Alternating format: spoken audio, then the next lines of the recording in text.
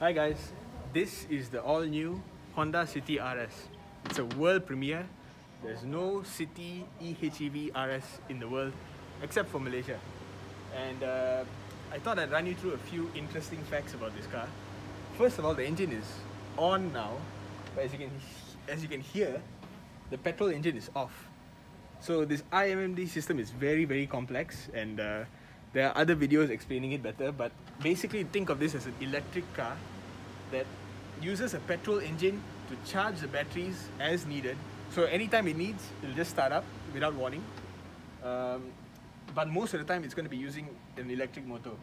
And it's not just a new motor that's in the RS. What they've also done is they've changed a lot of the chassis, behind the scenes parts. And one of the things that is very different here, which you can almost see, is behind the engine there's a variable tinsulate material which is only on the RS model.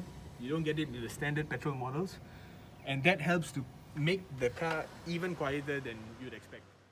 So already this 5th generation model with the petrol model or the hybrid model, they all come with the spray foam that goes into the B pillars and the A pillars, so that already creates better NVH. This RS model goes a step further and gives you a little variable tinsulate material behind the engine. Okay, now let's go to the back and I'll show you another component of this whole i-MMD system, which changes how the 5th generation City is compared to the petrol model. Okay, so round the back here you have the boot, of course, and if you are wondering where the batteries are, they're actually down here. You'll have to lift up the back side of this cover, and that's the IPU, the Intelligent Power Unit, which, as you can see, has Malay writing on it because it's made in Malacca. It's assembled in Malacca by 6 highly trained personnel. So the IPU actually takes up quite a bit of room, and it decreases the volume of space in here, but we saw them load up this boot with 3 or 4 pieces of luggage, and it is quite reasonably sized for a B-segment SUV, B-segment sedan. But yeah, you have to take note of that. That's what's also different on the eHEV variant. Now let's step inside the front driver seat and see what's up.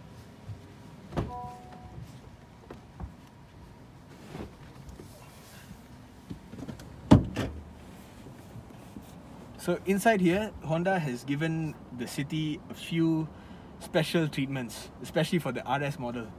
First of all, you get like piano black trim pieces on the dashboard here, and then you get this red stitching on the upholstery. And then if you look at the seats, they've actually combined a few different materials. You get suede on the inside, and then you get leather on the outside, and a little bit of fabric. So all these different materials combined into one seat. And this is exclusive for the RS variant only. On the steering, you still get some red stitching which you don't get on the other variants. Here you get stitching as well. And then one thing very important to note, this is the first B-segment sedan to have an electric parking brake. So simple as that.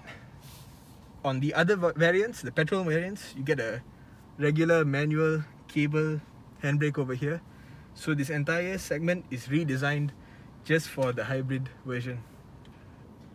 Okay, another thing that you get on this hybrid eHEV model is a 7-inch digital display on the instrument cluster, and that will sort of give you a lot of different information. You can go in here, you can change a lot of different things. You can look at the power or charge. See, the engine just kicked in.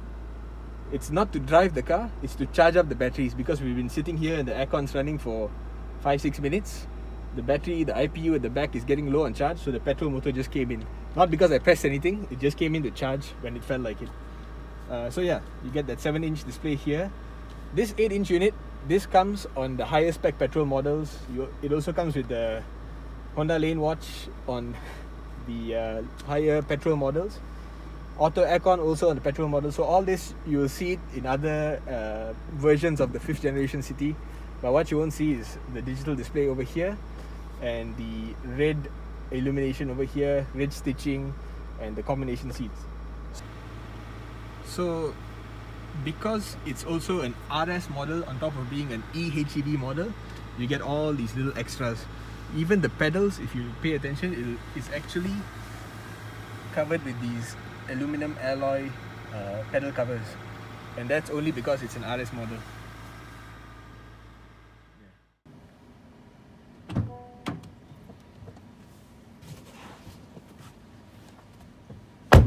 And because it's a new city, Honda have done a few more tricks to make the car itself a bit more spacious than before. So they've sculpted the seats to be a little bit thinner. So as you can see, I was sitting in front just now, I didn't adjust anything. I got in the back, I still have maybe 5-10 centimeters of room for my knees. They even made the seats a little bit higher up, I think. A little bit thinner at the bottom, so my feet can comfortably tuck underneath the front seats. And I have big feet, so this is a big deal for me in a B-segment sedan to fit comfortably.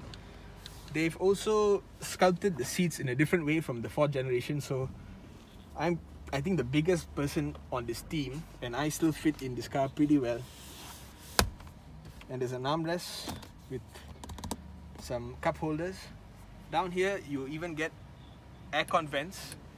The aircon vents are actually standard on all of the new city models, they all get these, but on the higher variants you get these 2 power sockets at the bottom. So those are some of the highlights, some hidden, some you may have known already. A very interesting car, whether you're looking for a B-segment sedan in general, or if you want some electrified sedan for the first time in your life, this is where you can find it.